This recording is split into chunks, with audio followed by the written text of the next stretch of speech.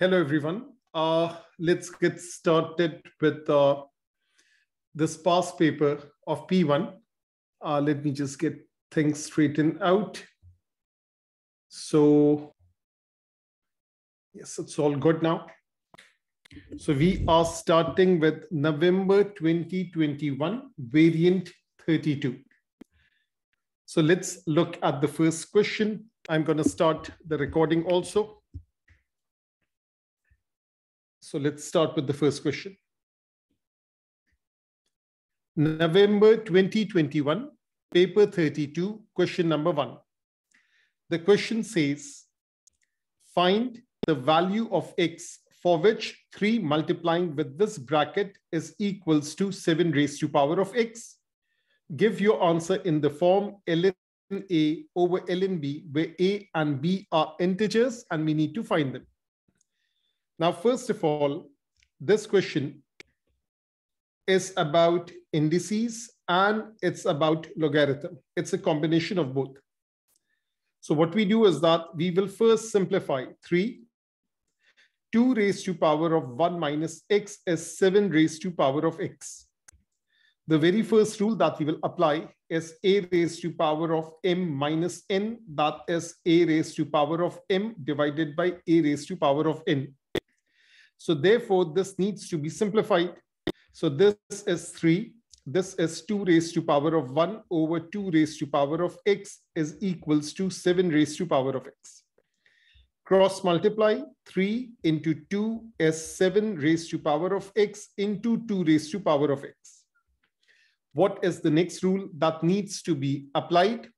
That is a raised to power of m into b raised to power of m, that is a b raised to power of m.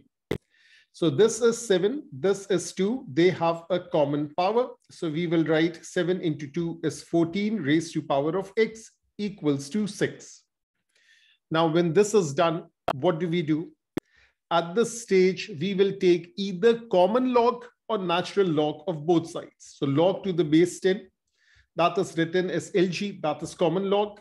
Log to the base e, that is written as ln, that is natural log.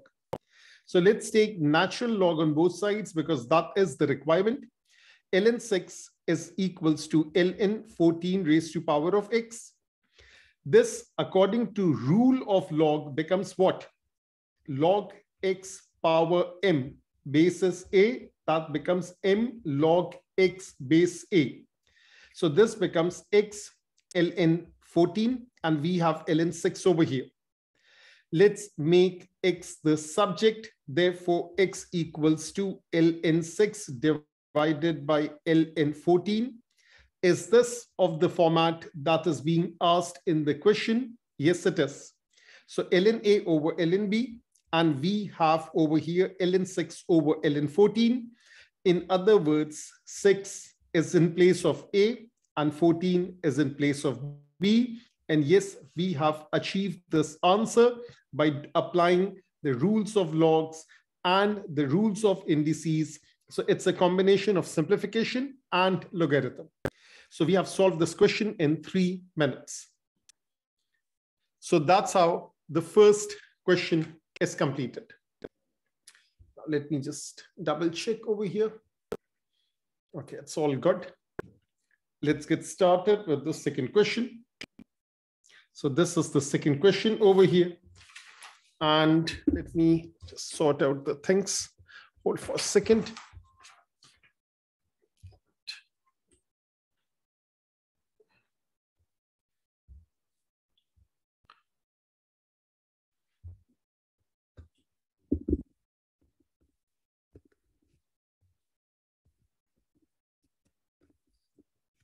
Okay. Now it's all good. I'm just checking the voice. It's all good.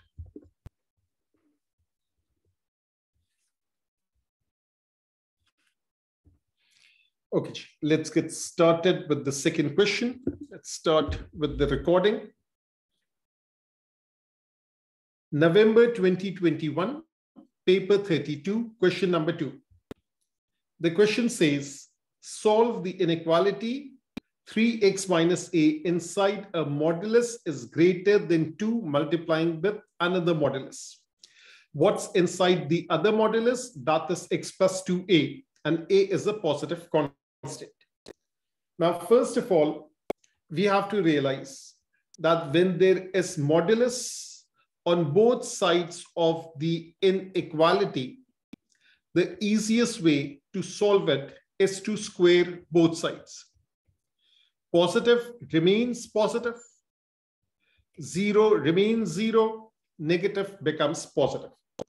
So we will write 3x minus a, the whole thing square is greater than 2 bracket x plus 2a, the whole thing square. So therefore, this is 9x square minus 6ax plus a square, and greater sign is there. 2 after squaring becomes 4. This is x square plus 4ax plus 4a square. This is what you get after the squaring part. Now, what we do is that let's open up the bracket with the 4. That is 4x square plus 16ax plus 16a square. And this is 9x square minus 6ax plus a square. Now let's transfer all the square terms, all the x terms, all the constants to one side, everything on the left-hand side. So 9 minus 4, that is 5x square. And then we have negative 6ax, and this is positive 16ax. It will go to the other side. That is negative 22ax.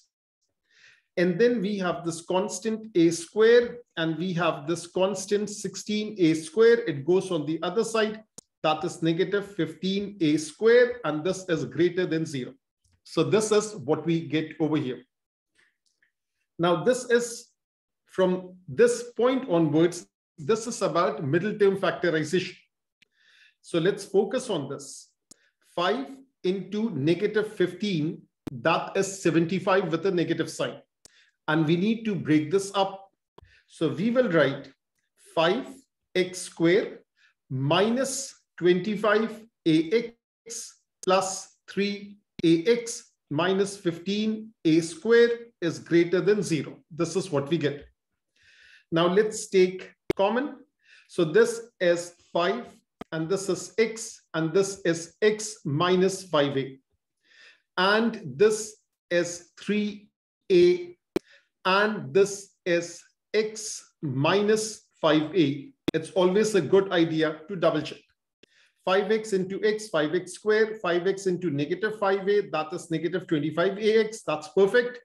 3a into x, that's 3ax, 3a into negative 5a, that is negative 15a square. So now what we will do is that we will take this common.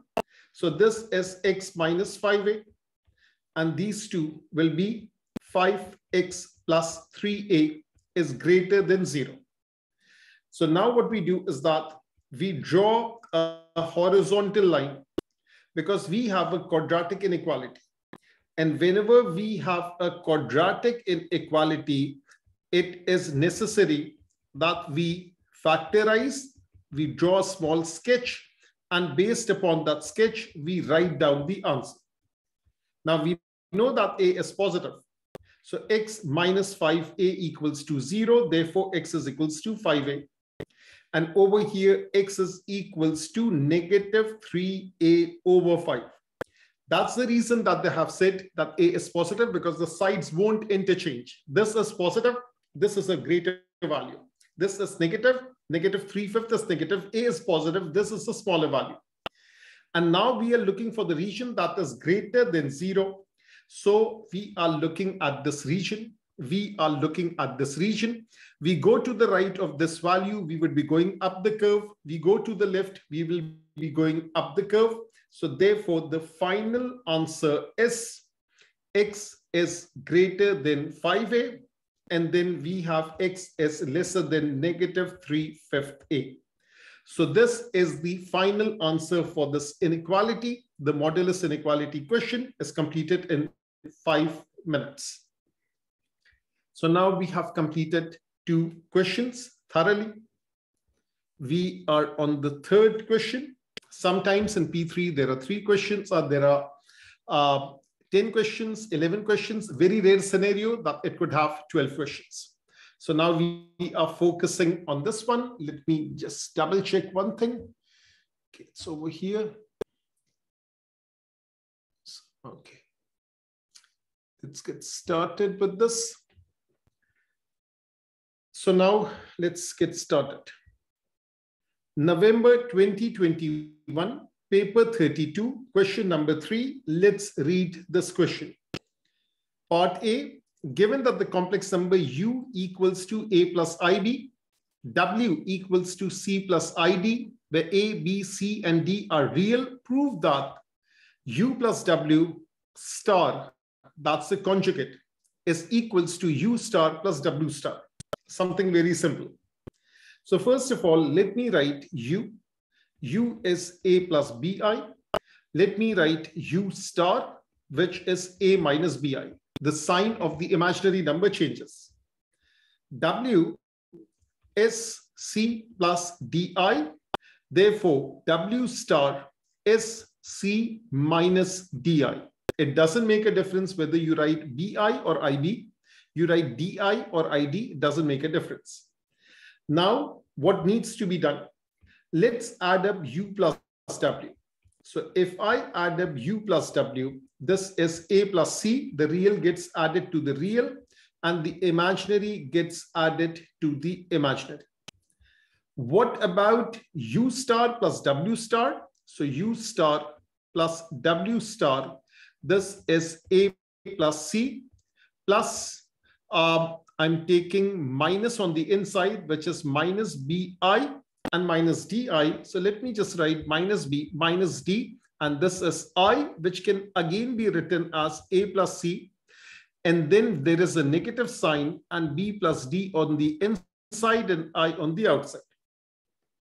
What about the conjugate of this? So U plus W, the whole thing conjugate, A plus C remains as it is, and B plus D remains as it is, but this positive sign on the outside becomes a negative. Now, are these two exactly the same? The answer is yes. So basically, I have proven that the two complex numbers, this equals to this. So that was a basic question. So now this is done. Let's move on. Now the question says, solve the equation Z plus 2 plus I star. Let me just double check.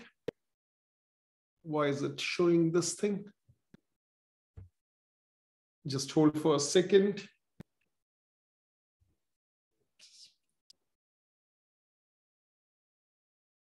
Let me just double check.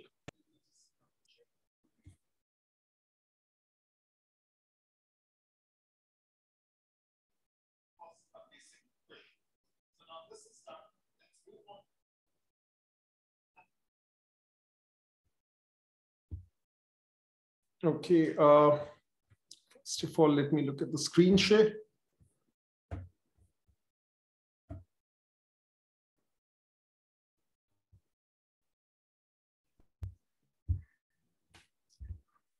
I think it's all good now.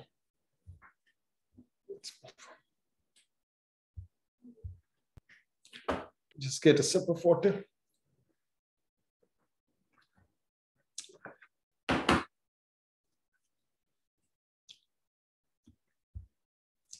So now let's look at the next question. That is this. Solve the equation Z plus 2 plus I star plus 2 plus I multiplying with Z equals to 0. Give your answer in the form X plus IY, where X and Y are real. So basically we're looking for Z, and we can say let Z equals to X plus IY. So first of all, let Z equals to X plus IY. Let's focus on this part first. That is Z plus 2 plus I, the whole thing star. That is X plus IY plus 2 plus I, and there is a star on the outside. That means we have to take the conjugate.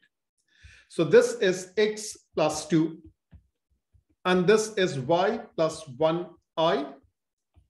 And let's apply the star. So once we apply the star, the sign of the imaginary changes. So this is x plus 2, and this is negative y plus 1i. This is for the first part. Now let's focus on this. This is 2 plus I multiplying with z. So 2 plus I is multiplying with z. 2 plus I is multiplying with x plus iy. That is 2 into x and 2iy plus ix plus I square y. We know that I square is negative 1. So this is negative y. So this is 2x minus y. And this is 2y plus x. And this the coefficient. This is the coefficient of I. So this is also done. So this is the second part, and this is completed.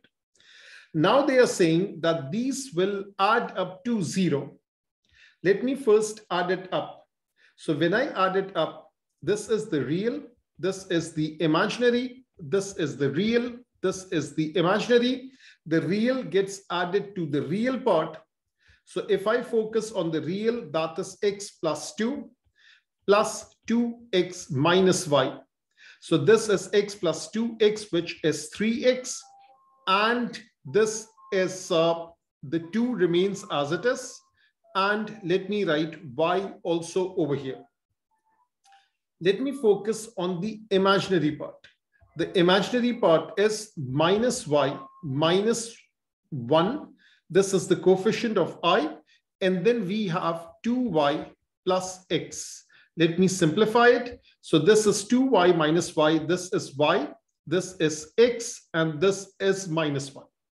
So this is equation 1. Let me call it equation 2. Actually, it is expression. This is not an equation yet. This is an expression. But it is equaling to 0. So now the 0 over here, what does it mean? The 0 means 0 plus 0i. So now it will become an equation. This thing should equal to 0. The real part is 0. This should also equal to 0. The imaginary part is 0. So therefore, 3x plus 2 minus y equals to 0. Therefore, 3x plus 2 equals to y. And similarly, y plus x minus 1 equals to 0. Therefore, y can be written as 1 minus x. So now let's equate this with this. So 3x plus 2 equals to 1 minus x. 3x plus x, this is 4x, and 1 minus 2 is negative 1. Therefore, x comes out to be negative 1/4. That's the value of x. And let me evaluate y over here. So y is 1 minus x. Y is 1 minus 1/4. Y comes out to be 5/4. So we want the answer in the form z is x plus iy. So this is minus 1/4 plus 5/4 I.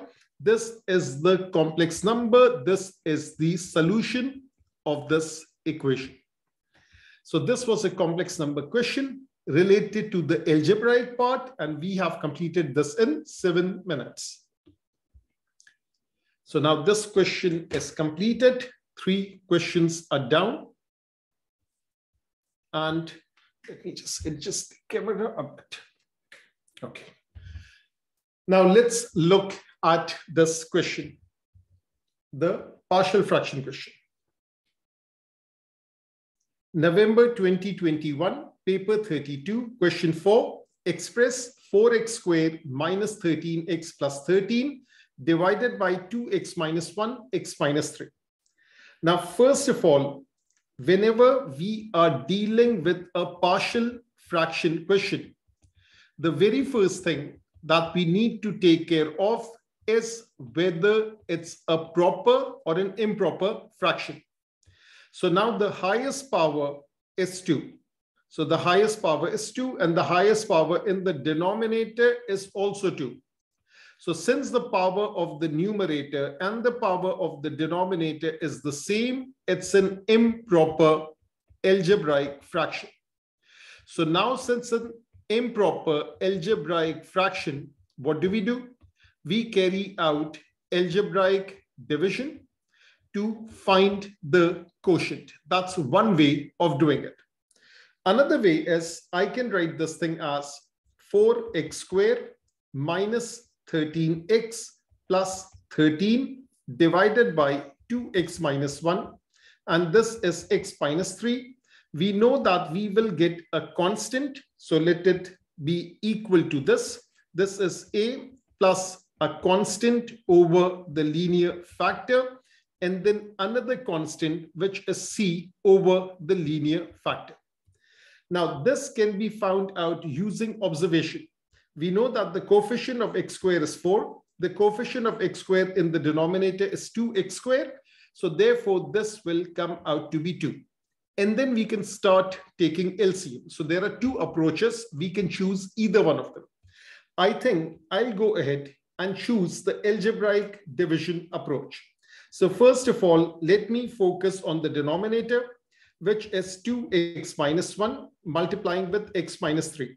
So this is 2x squared negative 6x negative 3 negative x over here. And this is plus 3. So this is 2x squared minus 7x plus 3. This is step number 1. Step number 2 is we will write the numerator on the inside, which is 4x squared minus 13x plus 13. And we are dividing it with the denominator, which is 2x squared minus 7x plus 3. So now only one step of long division is needed. 4x squared divided by 2x squared is 2. Let's multiply it out. That is 4x squared minus 14x plus 6. Now let's change the sign and add. So this is negative. This is positive. This is negative.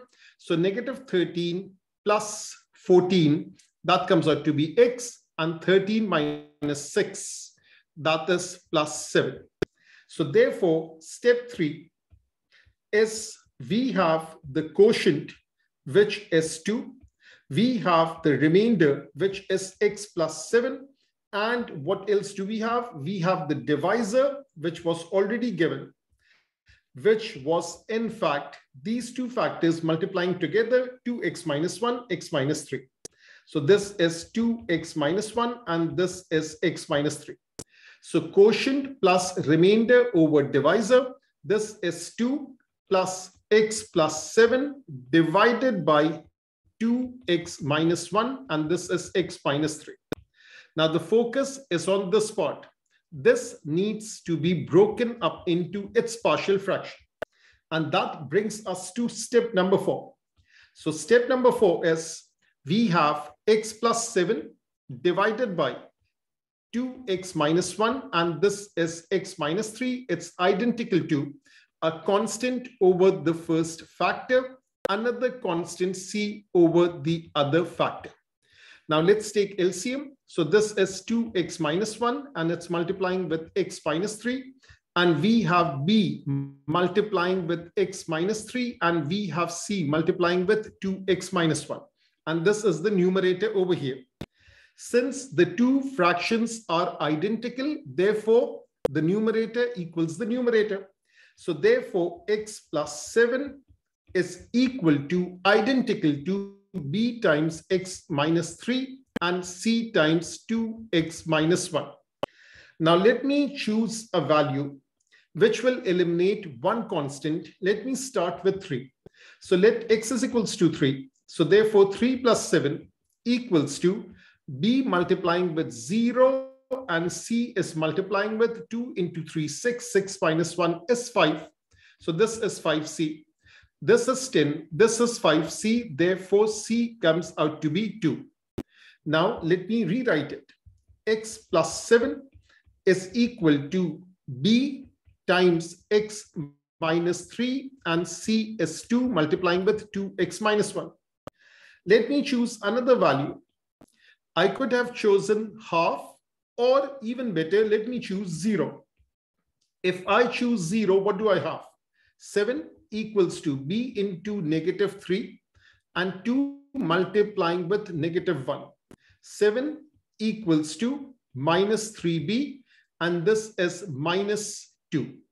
Let's take 2 to the other side. So therefore 9 is equals to negative 3b. Therefore b comes out to be negative 3. So now we have found the value of b, which is negative 3, and c is positive 2 over here. And don't forget this 2 over here. So therefore, the very, very final answer is 2 plus negative 3 over the first linear factor and 2 over the second linear factor.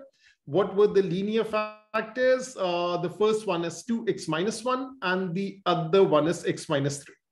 So this is 2x minus 1 and this is x minus 3. So therefore, this is the final answer for this partial fraction question. We have completed this in a little less than 7 minutes.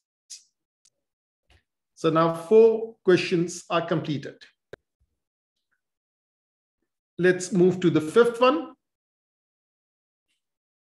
Let me just get this thing a little bit straight.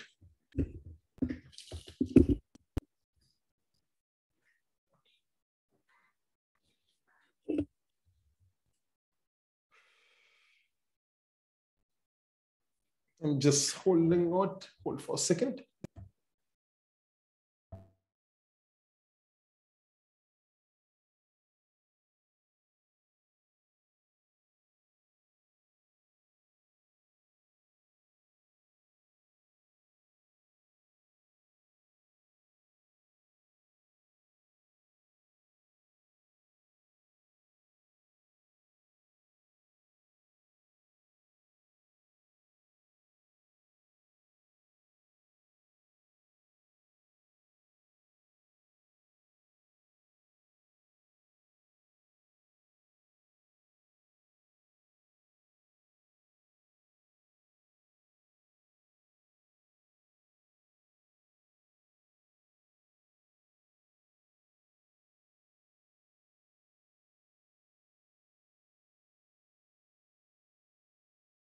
Okay, let's get started with this for a second.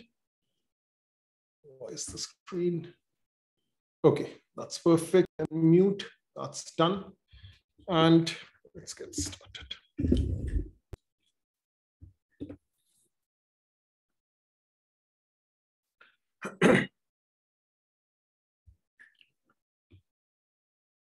November 2021, variant 32, question 5. The question says, on a sketch of an Argand diagram, shape the region whose points represent the complex number z, satisfying the inequalities this and this. Now, first of all, let me draw a grid. So let me draw a grid somewhere over here. And we know that the x-axis is called the real axis and the y-axis is called the imaginary axis. And let me focus on the first inequality. Z minus 3 plus 2i inside the modulus is less than or equal to 1. Now the inequality is related with shading. But what is the locus itself? The locus is, it's a circle and the center of the circle is 3, 2 and the radius is 1 unit. So this is the center and this is the radius.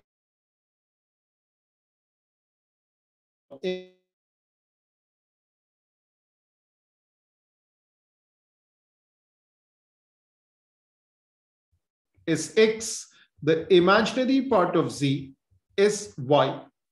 So when we say imaginary part of z is greater than or equal to 2, it means y is greater than or equal to 2. So let me label some points. So therefore, this is origin, this is 1, and this is 2, and this is 3. And this is 1 and this is 2. Actually, this is 1i and 2i. And let me also label 3i over here. Now, let me draw a circle. So let me grab a circle. And the circle should be a small one So let me draw it in orange. And the circle is something like this. So let me just move it around, but okay. So the circle is something like this approximately, but I cannot resize it. So let me draw a bigger circle this time. So let me draw something like this. Okay. Now the center of the circle is 3, 2. So let me just grab it. And this is 3 and 2, something like this. Okay, now this part is done. And then what is the next thing that I need to draw? That is the line y is greater than or equal to 2. So this is y is equals to 2. And I need to shade the common region. So this is greater. That means it's above this line. And it should be inside this circle. So therefore, the final answer is this thing. That is the shaded region. So that is for the first part. Now, what is the second part? It says find the greatest value of arguments of z for points in the shaded region. Give your answer in degrees.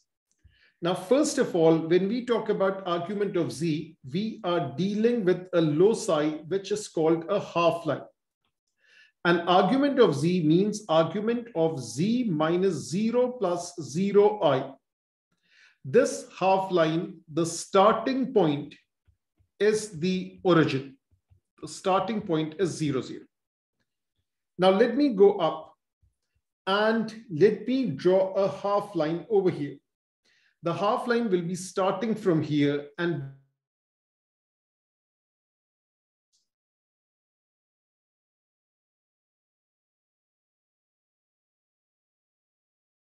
value when it will be touching this over here. So let me just increase the line, the length of the line like this, and this is what I'm looking for. So basically, I'm looking for this particular angle over here. Now let me draw a few other lines that will help me in evaluating this. Let me draw a line like this, and let me label some points. So this is the origin. Let me label this point as A. Let me label the center as C. And what else is there? So now this is 3, 2. So let me draw a line from here till here. So now this is like this, and this goes like this. And let me label this point as D. Now there are two angles that you can see. This angle over here, the small one, and this angle over here. Now, first of all, let me just show you the angle in close detail. This is the angle that we are looking for, as well as this angle, and this will be the argument of Z. So let me label this angle as phi. Let me label this angle over here as theta. And basically, I'll be looking for phi plus theta. Now I have O, I have A, I have C. I have the distance OC, which can be found using Pythagoras theorem. And I have this distance, which is the radius, which is 1 unit. I can find this angle. So this is opposite, and this is the hypotenuse, because this is the 90-degree angle. And phi can be found out. This is 3 and this is 2 units. So it's pretty basic stuff. So let me just reduce it and let me work it out.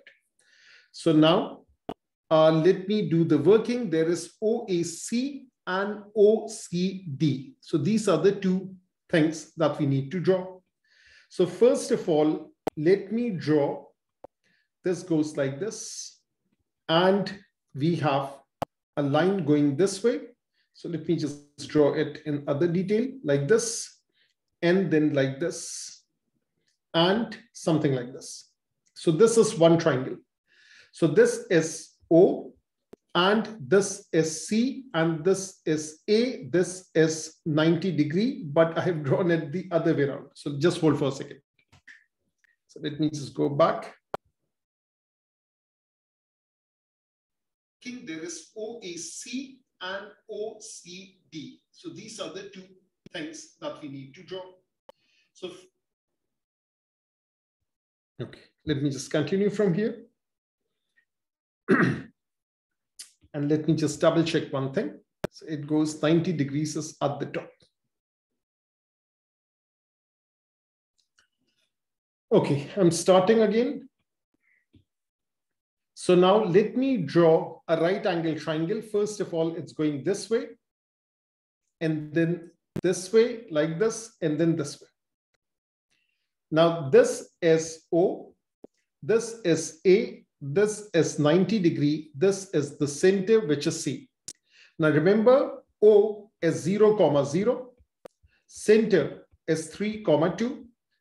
Therefore, the magnitude of OC is 3 square plus 2 square square root, which comes out to be root 13.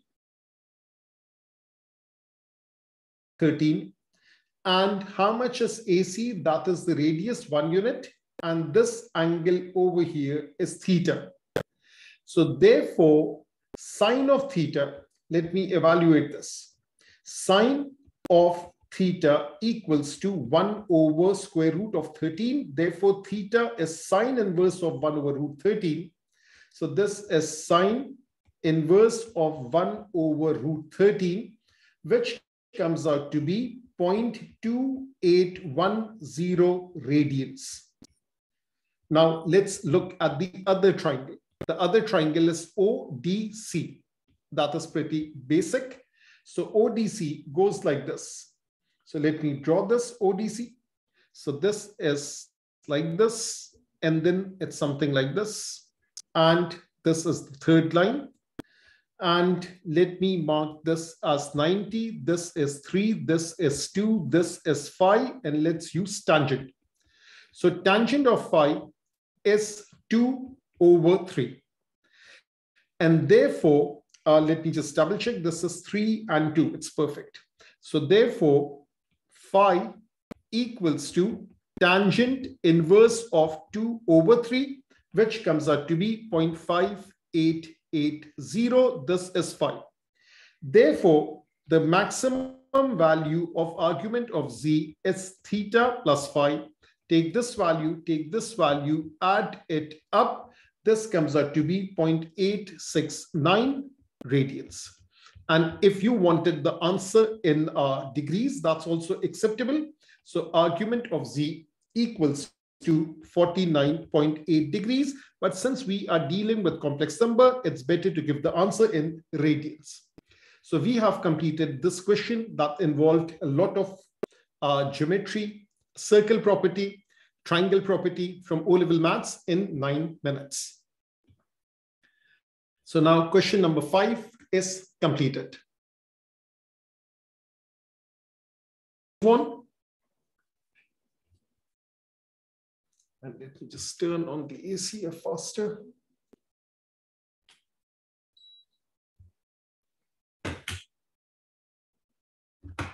Okay. So let's get started with this one. The net is a bit slow. So I'm just turning it off. November 2021, paper 32, question 6. The question says, using the expansion of sine 3x plus 2x and sine 3x minus 2x, show that half sine of 5x plus sine of x equals to this. Now 3x plus 2x is 5x. 3x minus 2x is sine x. So let's keep that in mind. First of all, sine 5x is written as sine bracket 3x plus 2x. Using the addition formula, we have sine 3x and cosine 2x plus cosine 3x sine of 2x. That is the first expansion. Similarly, sine of x is written as sine of 3x minus 2x. That is sine 3x cosine 2x minus cosine 3x sine 2x. Now I have to take this and I am adding it up and then dividing by 2. So if I add it up, these two terms get cancelled out, and I have sine 3x, cosine 2x, and there are two terms with it. But since there's on the side, this 2 and this 2 cancels out, and we get this part. So that was pretty basic. Let me recap it. Sine 3 plus 2x, sine 3x minus 2x is sine x. This is the expansion. Add and then half it. So add, when we add, these two terms get cancelled out. There are two terms of this. Half of that, we are simply left with this. So this is for 3 marks. Now we know that if we were to integrate sine 3x cosine 2x dx, that is the same thing as integrating half bracket sine 5x plus sine x. That is what we are integrating. Let's double check. So therefore, this is sine 3x cosine 2x is half sine 5x plus sine x. So it's simple basic integration.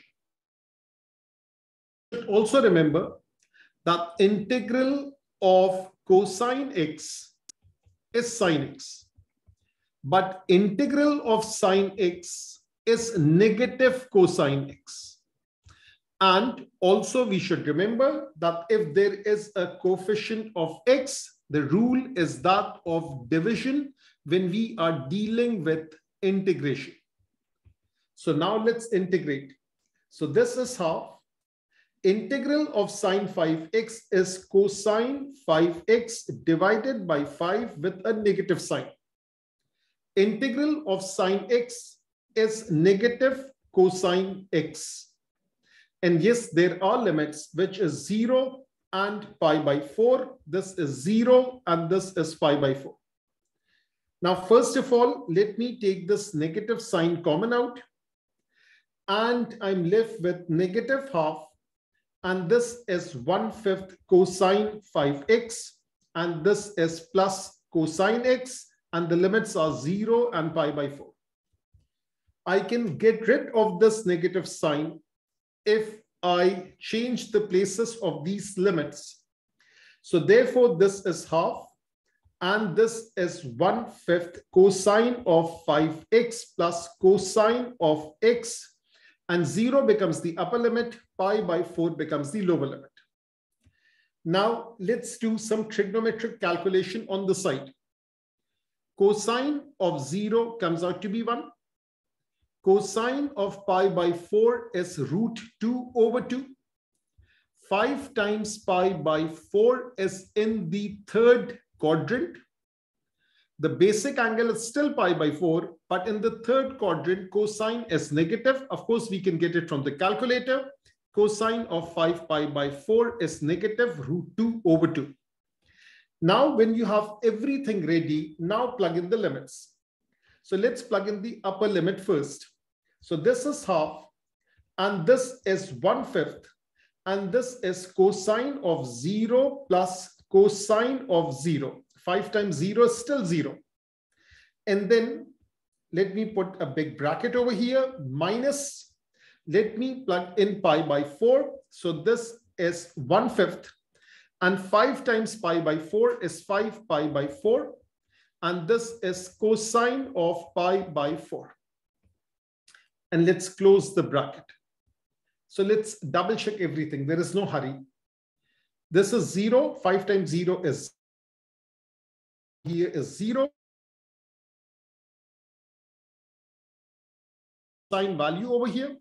And cosine of pi by 4 is cosine of pi by 4. Now let me write down the values. Cosine of 0 is 1.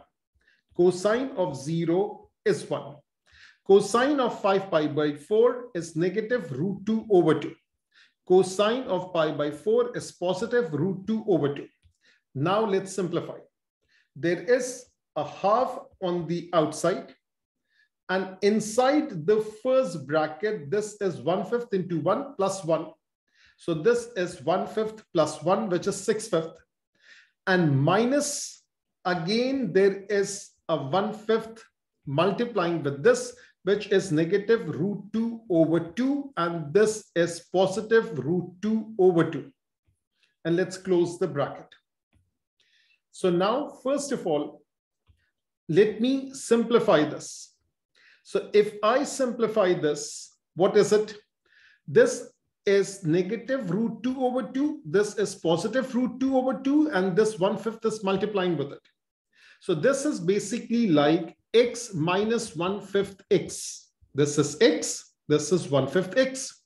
This is 4/5 x. So therefore, this is after the negative sign. This is 4/5 of root 2 over 2. And 1/5 plus 1 is 6/5. And yes, there is a half on the outside. Now let's look at the answer. 1/5 is there, and this is 3 minus root 2. So now let me just take this 5 common out first. So therefore, this 1/5 is taken common out. And then on the inside, this half is there. Half is multiplying with 6, that is 3. Half gets multiplied with this 4 and this 2.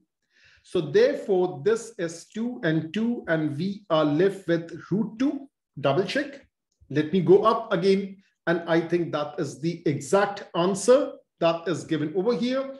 1/5, 3 minus root 2. So it's all done and dusted. And the time taken is approximately 8 minutes. So now 6 questions are completed. Let's look at the 7th question. So now it took us approximately how many minutes? 45 minutes to do 6 questions. Pretty good. Let's move on. Let me just get a sip of water.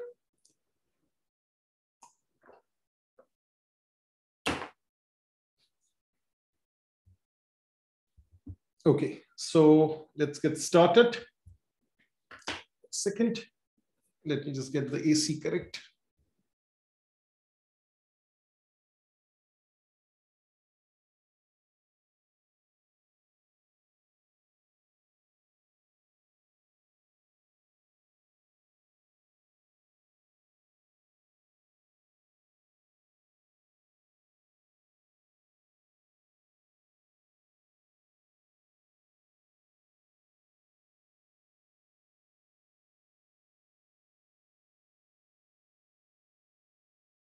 Okay, so let's get started.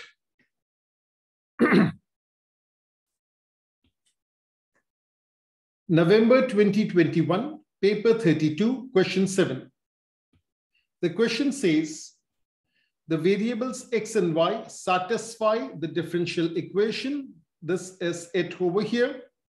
And it is given that y is 1 with x is 0. So this is the condition that we will use. And this is the differential equation over here.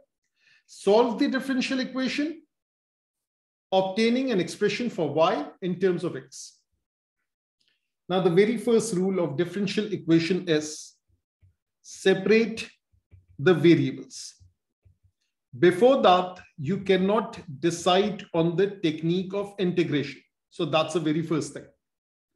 So we have dy on the left-hand side. And 1 over y square goes on the left. Actually, y square goes on the left. It becomes 1 over y square. And then what do we have on the right? We have 4x. We have e raised to power of negative 2x. Because this e raised to power of 2x goes down, I need a product for integration by parts. So I have taken it up. And this is dx over here. So we have to integrate both sides. Now, first of all, let me do integration by parts. So this is 4x e negative 2x dx. U is taken as 4x. dv is taken as e raised to power of negative 2x dx. Therefore, du is 4 dx. And v is negative half e raised to power of negative 2x. Let's follow the arrows. So what do we get? We get 4x multiplying with this, which is negative 2x e raised to power of negative 2x. and this 4 multiplies with this. So that is again a negative, but don't forget there is a negative integral sign for integration by parts. It's uv minus integral v du. So this negative cancels. We are left with a 2e minus 2x. So this is plus 2e negative 2x. And yes, there is a dx. So let me first write it down. So this becomes negative 2x e negative 2x plus 2e minus 2x 2e minus 2x dx with an integral sign. Let me proceed further. Negative 2x e raised to power of negative 2x division by minus 2. So this 2 will cancel. Negative e raised to power of negative 2x plus c. And what about 1 over y squared? That is y raised to power of negative 2 plus 1 over negative 2 plus 1. That is negative 1 over y. So now let's check everything. We have done variable separable. This results in integration by parts. That is done over here. This is u. This is du. This is dv. This is v. This is u multiplying with this uv, which simplifies to this minus integral v du. So this minus minus becomes cancelled. The integration sign is there. After integration, e raised to power of minus 2x is giving us a negative half. So that negative half cancels with the 2. This negative remains, and this is plus c. Now let's proceed. Let me multiply with a negative sign. So therefore, this is 1 over y. This is plus 2x e raised to power of negative 2x plus e raised to power of negative 2x. And instead of plus c, which becomes minus c, let me write a plus d over here. Now let's focus on the limits. Actually, these are the conditions. When x is 0, y is 1 when x is 0. So now let me plug in y is 1 when x is 0. So 1 over 1, 2 into 0 into e raised to power of 0 plus e raised to power of 0 plus t. This becomes 0, but this becomes 1. There is a 1 over here. Therefore, d comes out to be 0. Therefore, this is 1 over y is equals to 2x e raised to power of negative 2x plus e raised to power of negative 2x, and d is 0. Now, depends on which format do we need it. We need to make y the subject. Now, first of all, let me take e raised to power of negative 2x common out. And this is 2x plus 1. Can I write this thing as 1 over e raised to power of negative 2x? So this is 2x plus 1 over e raised to power of 2x is 1 over y. Now this makes more sense. 1 over y equals to this. Therefore, y over 1 equals to e raised to power of 2x over 2x plus 1. And this is what was required. Make y the subject. Not only have we solved this differential equation, we have found the general solution, the particular solution by separating the variable, by carrying out integration by parts, and then we have found an expression for y in terms of x in 6 minutes. So this question is completed. 7 questions are done. Let's move to the 8th question. That's right over here. Okay, so let's get started. Let me just double check one thing. This is Shamil. Okay. Now, November 2021, paper 32, question 8. Let's look at this question. By first expanding cos square theta plus sine square theta whole square, show that this equals to this. Now, first of all, we know that cos square theta plus sine square theta equals to 1. We have this knowledge. Let's keep it on the side. Then I see a sine 2 theta over here. So let me write sine 2 theta is 2 sine theta cosine theta. Sometimes we play around with this too. And what else is there? We know this identity that a plus b whole square, that is a square plus 2ab plus b square. And I think that's about it. So let's get started. So we have cosine square theta plus sine square theta, the whole thing square. That is cosine 4 theta plus 2 sine square theta cosine square theta, and this is sine power 4 theta. Now let's focus on this part. We know indices that a power m, b power m, that is ab power m. That means sine square cosine square can be written as sine cosine the whole thing square. So this is 2, and this is sine theta cosine theta the whole thing square. I'm just focusing on this part first. Now, isn't this equals to sine 2 theta divided by 2? So let me write this. So this is half sine 2 theta, and there is a square outside. Let me simplify this further. So this is 2, this is 1/4, this is sine square 2 theta. Now that makes sense. Now what else do we have? This cosine power 4 theta is there all the time. And there is a plus sign, there is a plus sign, there is a plus sign. And then naturally, we also have sine power 4 theta, sine power 4 theta. This is sine power 4 theta. And isn't this equals to 1? So let it equal to 1. And all the way, this equals to 1. So now we need to make these two the subject. So therefore, our focus is on this and this. Transfer everything to the other side. So cos power 4 theta plus sine power 4 theta equals to 1 minus this 2 and 1/4 becomes half. This is half sine square 2 theta. So this is the identity that we have proven thoroughly. And what is the next part? Now it says solve this equation equals to 5/9. We just have proven that this equals to 1 minus half sine square 2 theta, and let it equal to 5/9. There is no harm in double checking it. So this is 1 minus half sine square 2 theta, because this is sine 2 theta whole square. This becomes 1/4. This becomes sine square 2 theta. This is all good, all perfect. Now, minus half sine square 2 theta equals to 5/9 minus 1. Minus half sine square 2 theta equals to negative 4/9. These two negative sign will cancel. Take 2 to the other side.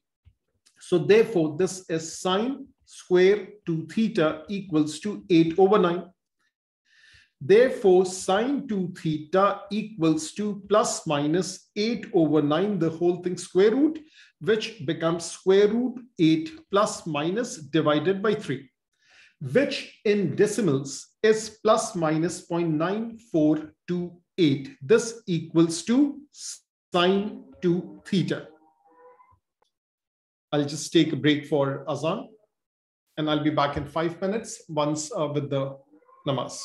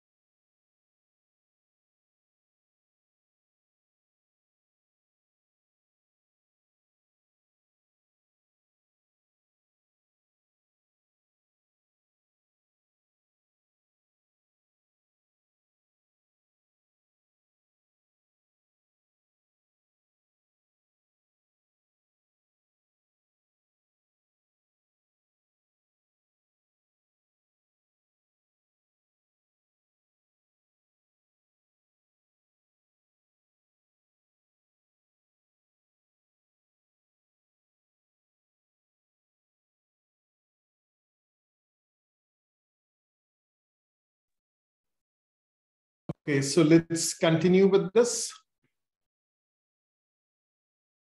I'll just double check the recording. Equals to sine 2 theta. So everything is set. We can get started. So now what do we have to do? We have to go to the basics of solving a trigonometric equation. Now, first of all, whenever we have to solve a trigonometric equation, there is some range of values of theta given, which is between 0 and 180. So step number one is that theta lies between 0 and 180 degrees, but we are dealing with 2 theta. So 2 theta lies between 0 and 360 degrees. Step number 2 can be about the quadrants. The steps could be interchanged. That's not an issue. Step 2 is about quadrants. Because we are taking the square root, there is a positive and a negative sign. Therefore, the answer is in all 4 quadrants. In the first quadrant, theta is equals to alpha. In the second quadrant, theta is 180 degrees minus alpha. In the third quadrant, theta is 180 degrees plus alpha. In the fourth quadrant, theta is 360 degrees minus alpha. What is alpha? Alpha is the basic angle. That brings us to the third part, the third step. Let alpha be the basic angle. That is the acute angle with the x-axis. So therefore, sine of alpha equals to positive. We always calculate with the positive trigonometric ratio, 0.9428. And this alpha is coming out to be 70.53 degrees. We are working in 2 decimal places, so that the final answer is given to 1 decimal place. So therefore, 2 theta, this brings us to the fourth step. 2 theta equals to, first quadrant, theta is alpha, that is 70.53 degrees. Second quadrant, that is 180 minus 70.53 degrees. Third quadrant, it's 180 plus 70.53 degrees. Fourth quadrant, that is 360 minus 70.53 degrees. But all these values are equaling to 2 theta. Therefore, make theta the subject, divide by 2 each answer, and therefore the very final answer is coming out to be 35.3, and then 54.7, and then 125.3, and then 144.7. All these answers are given correct to 1 decimal place. So now this question is completed in a little bit more than 7 minutes.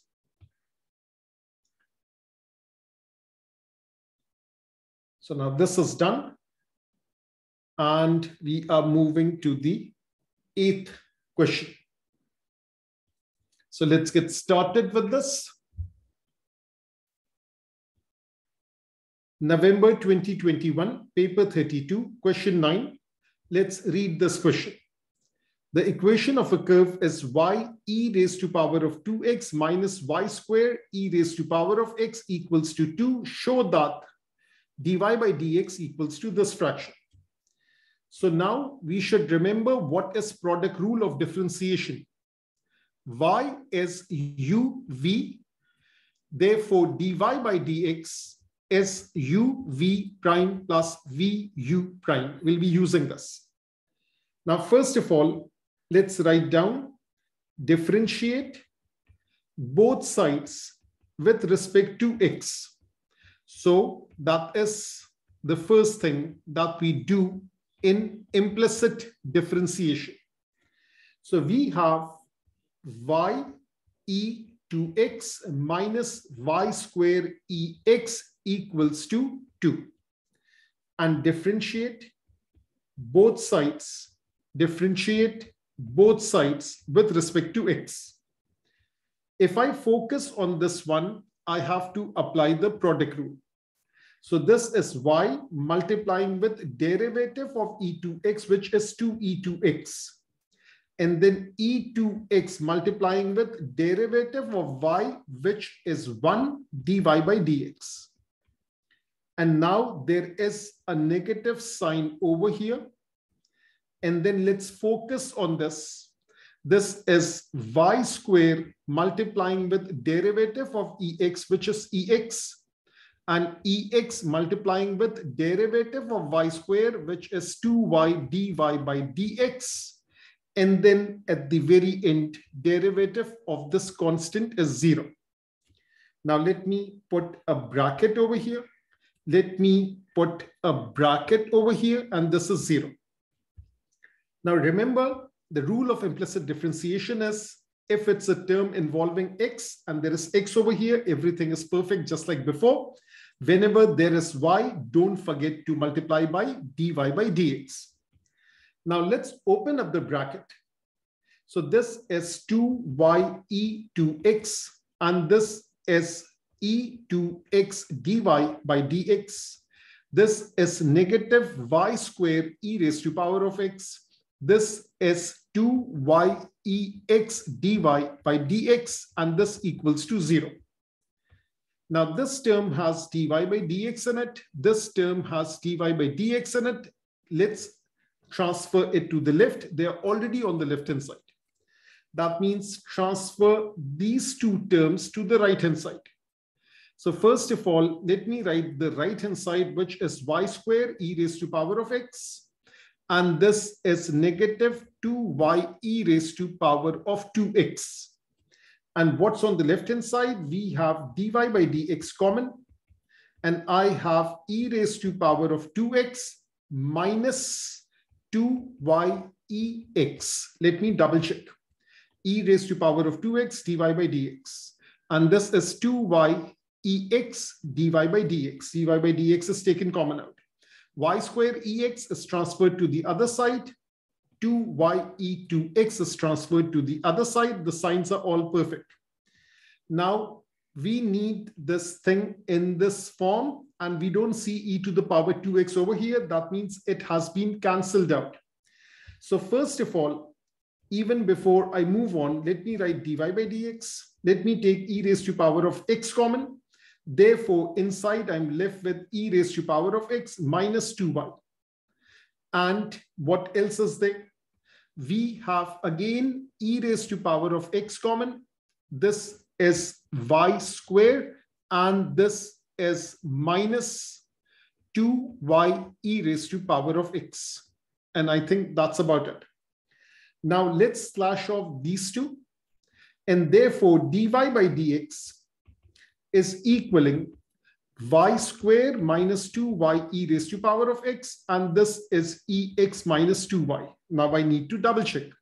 So y square minus, it's written the opposite way, minus y square plus 2y ex, and minus ex plus 2y. So let me just change all the signs. So basically, I'm taking a negative common out at the top, which is 2y ex minus y square. I'm taking a negative common in the downstairs, which is the denominator, which is 2y minus ex. And let me double check once again. So this is 2y ex minus y square. This is 2y minus ex. So 2y ex minus y square, 2y minus ex. So therefore, this is all good. And this negative cancel out. And this equals to dy by dx. So the first part is proven. Let's move to the next part. Find the exact coordinates of the point on the curve where the tangent is parallel to y-axis. Dy by dx is gradient of tangent. The tangent could be parallel to x-axis. That means the gradient is 0. The tangent could be parallel to y-axis. That means the gradient is undefined. Now, if the dy by dx is in a fraction form, numerator over denominator, if it's undefined, what makes a fraction undefined? When denominator equals to 0. So what is the denominator over here? 2y minus e power x. So let me write it. Therefore, 2y minus e power x equals to 0. 2y is equals to e power x. Y is equals to half e power x. Let's solve it simultaneously with equation of curve. So let me write down the equation of curve. What's the equation of the curve? It's right over here. Y squared e raised to power of 2x minus y squared ex. Y squared e raised to power of 2x minus, I think it's y ex equals to 2. So if I use it, let me double check once more. This is y ex, actually y e2x and y squared ex. Y e2x and y squared ex. So therefore, this is y e2x and this is y squared ex. Now it's all good. So now let me plug in this value of y. So half ex multiplying with this ex, and then we have minus y squared, which is half ex whole square into this ex, and this is equaling to this 2 over here. Now let's simplify. This is ex, and this I think is e2x. Let me go back and double check. Hold for a second. I think yes. So now let me go back and just do a bit of correction. Just let me go back like this, all but simultaneously. And let me just delete it from here. Hold for a second. So let me write down the equation of curve. Okay, so let me just grab my pencil and let me write down the equation of curve. So equation of curve is y square y e2x minus y square ex is equals to 2. So now I'll start the correction from here. Y e2x. Okay, I'm starting the recording. So the equation of the curve is y e raised to power of 2x, and then a negative sign, y square e raised to power of x equals to 2. Wherever there is y, we have to plug this in. Let me just do one more calculation. Y square is half ex, the whole thing square, which is 1/4 e raised to power of 2x. So therefore, this will go over here and this y will go over here. So let me write it down. This is half ex and it's multiplying with e raised to power of 2x. And then we have y square, which is 1/4 e raised to power of 2x. It's multiplying with e raised to power of x equals to 2. Don't forget the negative sign over here. Now it's fit to be calculated. So e power x, e power 2x, that's a half e raised to power of 3x. Minus 1/4, again, e raised to power of 3x is equaling to e raised to power of 3x common out. This is half minus 1/4 equals to 2. That is e raised to power of 3x, 1/4 equals to 2. E raised to power of 3x equals to 1/4 multiplying with 2, which is 8. And now what do? We take ln of both sides. When we take ln of both sides, 3x ln e is ln 8. We know that ln of e is 1. Therefore, x is 1/3 ln of 8, but it's not over yet. This is ln 8 raised to power of 1/3, which is ln of 2. So that is the x coordinate. And what is the y coordinate? That's half e raised to power of x. So therefore, the y coordinate is half e raised to power of x, which is half e raised to power of ln 2. The rule is e raised to power of ln x equals to x, provided x is greater than 0. So therefore, e raised to power of ln 2 is 2. This is half into 2, which comes out to be 1. So this is the x coordinate. This is the y coordinate. Therefore, the final answer, the coordinate is ln2, 1. That is what we were looking for. So now this question is done in 9 minutes. So question number 9 is completed. Let's move to question number 10. Let me just send a voice message. Hold for a second.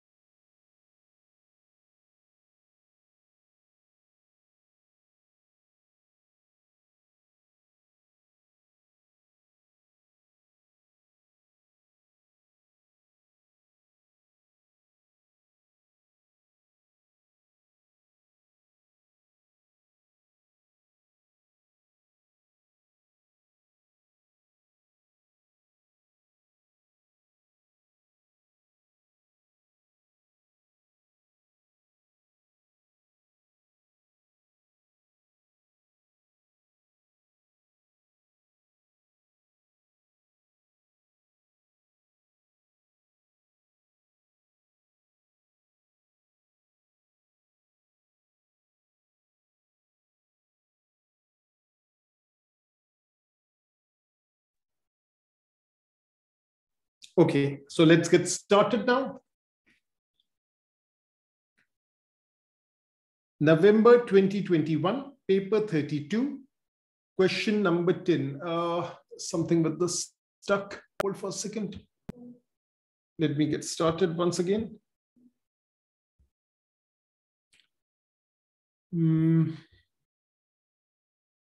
Seconds, let's share over here.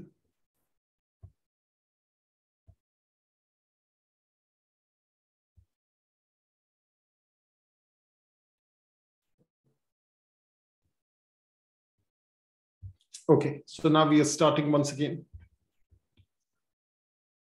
November 2021, paper 32, question number 10.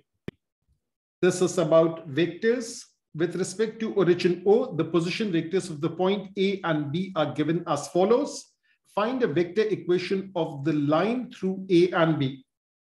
Now, if this is the line, and these are 2 points. Let me label one of them as A and the other one as B. Let me find AB for the direction vector, which is OB minus OA, which is 0, 3, 1, minus 1, 2, negative 1. So this is negative 1, this is 1, and this is 2. This is the direction vector. So either I can take AB as the direction vector, or I can also take BA as the direction vector. What about the fixed point? Either I can take OB or I can take OA. So let me write this thing as R is equals to OB, which is 0, 3, 1 plus lambda, the parameter, multiplying with minus 1, 1, and 2. This is the vector equation of the line. Now, for further purposes, let me also write that if a point P is on this line, then the position vector of OP can be written as 0 plus lambda into minus 1, that is minus lambda. And this is 3 plus lambda and 1 plus 2 lambda. So I've just written it like this. Now let's focus on this. The point C lies on L and is such that AC is 3AB. Find the position vector of C. Now, AC is OC minus OA and 3 times AB. And we just found what is AB, which is right over here, which is minus 1, 1, and 2.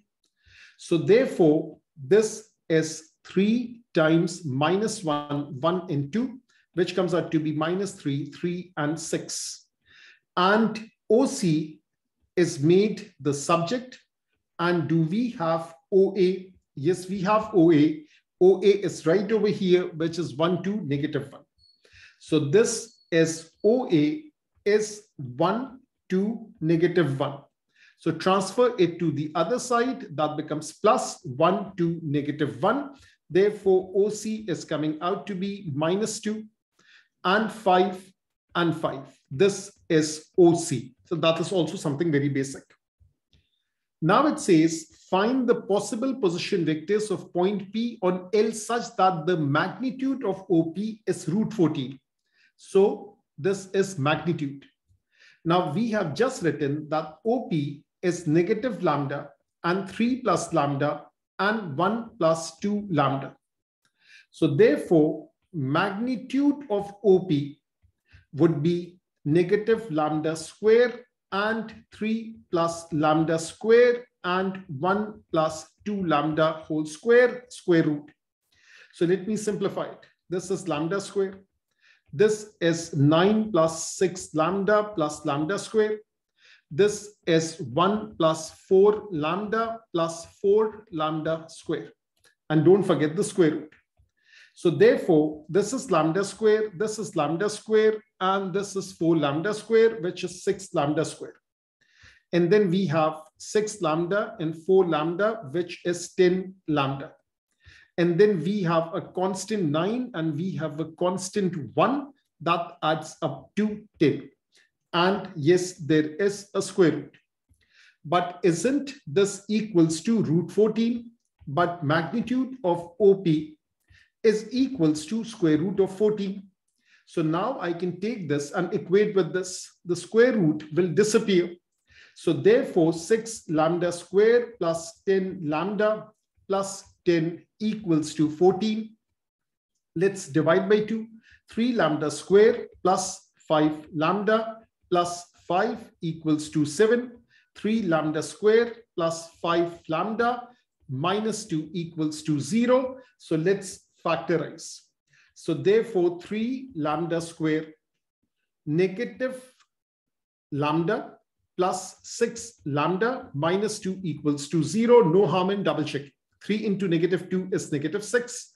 Plus 6 into negative 1 is also negative 6. It's adding up to this. So therefore, lambda common. And this is 3 lambda minus 1. And this is 2 common. And this is 3 lambda minus 1 equals to 0. Therefore, 3 lambda minus 1. And this is lambda plus 2 equals to 0. Therefore, equating each bracket to 0, lambda is positive 1/3, lambda is positive 2, actually negative 2. So let me correct it. So now, if these are the values of lambda, what are we looking for? We are looking for the possible position vectors of P. P was on line L, and I have to plug in lambda where it belongs. So OP, let me write it again.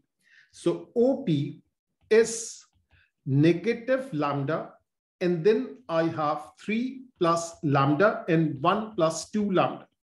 So if I use this first value, lambda is 1/3. Therefore, OP is coming out to be negative 1/3, 3 plus 1/3, and this is 1 plus 2 times 1/3, which simplifies to negative 1/3, and this is 10/3, and this is 5/3. This is one of the possible position vector of P. What about the other value? The other value is lambda equals to minus 2. So let me plug it in. Lambda equals to negative 2.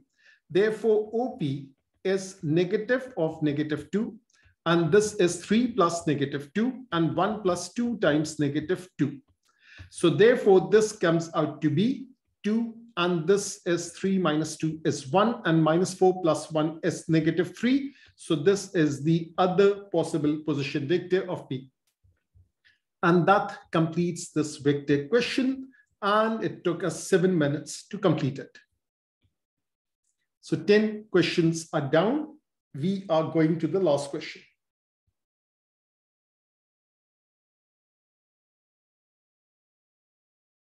That's 11.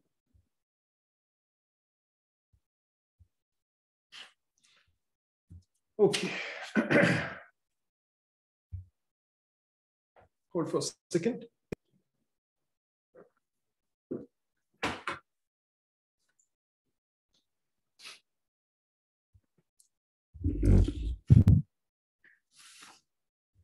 Okay, we are starting now.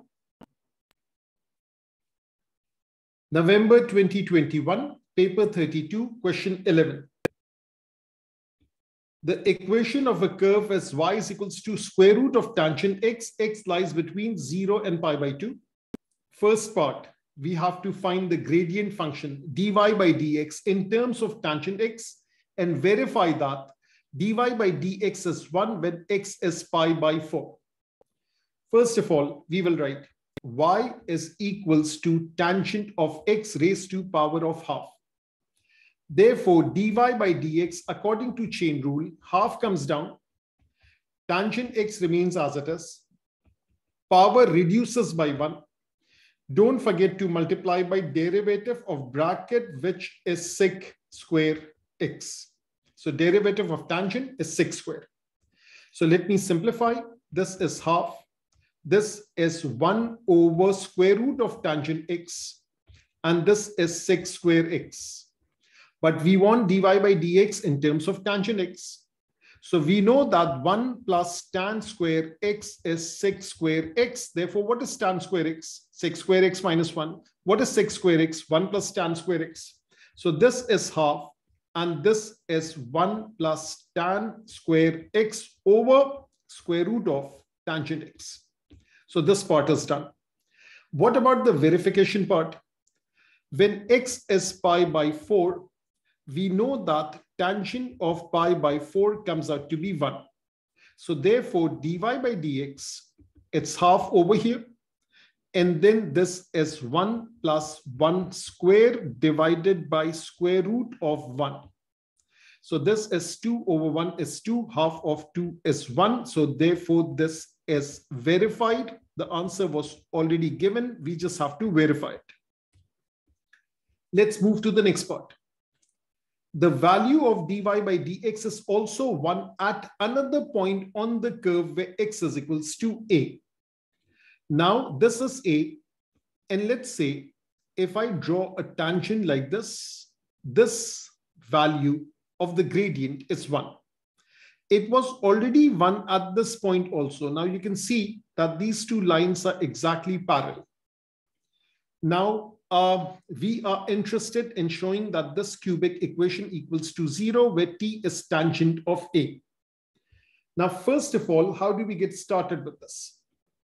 We will say that let's take dy by dx and let's equate it to 1. What is dy by dx? This is 1 plus tan square something divided by square root of tangent of something equals to 1.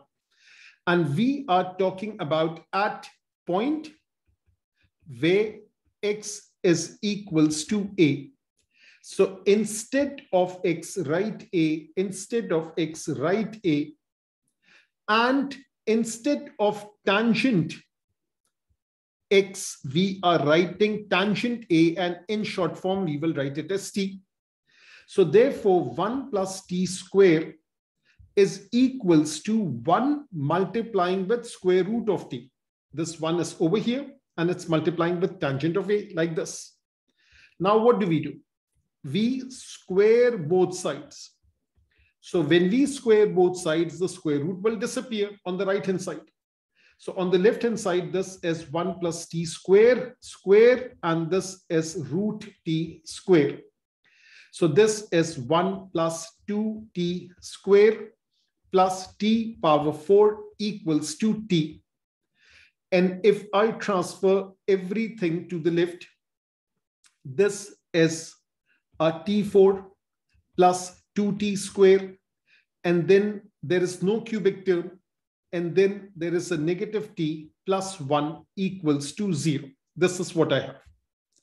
Now the problem is, this is a quartic equation, a power 4 equation. How do I get to a power 3, a cubic equation? Again, the rule is this. dy by dx is also 0. It's also 1 at another point on the curve where x is equals to a. That means I know that dy by dx is equals to gradient of tangent. We know that dy by dx can be written as tangent of theta, or for this matter, tangent of a. And this tangent of a equals to 1. Therefore, if I write tangent of a equals to 1, therefore tangent a minus 1 equals to 0, this becomes a linear factor. Now, if I take this linear factor and I carry out long division, algebraic division, I'll get that cubic equation. So let's get started. So we have t minus 1 over here. That is this tangent A is written as t. And we have the quartic equation, which is t power 4 plus 0t cube, because the cubic term was missing, minus actually plus 2t square minus t plus 1. And we need to carry out long division. So let's take the highest power, which is t4, and divide by t power 1, which is t cube. So therefore, t cube into t, that's t power 4, and this is negative t cube. Change the signs and add. So therefore, this is t cube over here. Pull one term down. This is 2t square. Repeat the same process. T cube over t, that is t square. So this is t cube minus t square. Again, change the sign and add.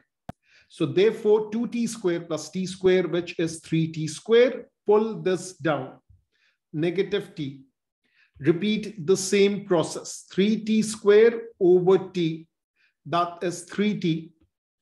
And this is 3t square minus 3t. Again, change the sign and add. Negative t plus 3t, which is 2t. And we have 1 over here. But let me just double check. Maybe there is a sign mistake that I have done. Let me pause for a second. Okay. Let me first have a good look at it. So this is power 4. And this is t cube. This is plus. This is 2t square. So therefore, t4, 2t square, and 4t. I think I have copied something wrong. So this is t4 plus 2t square minus 4t. I have to go all the way back. Okay, so there is time for another class. Let me just solve it a little bit later on, and so that I can just start that class on time. So people who are over here, let me get this thing corrected, and then I'll upload it so you can see the lecture over there, because a lot of working needs to be done. I made some initial error early on. So till then, take care.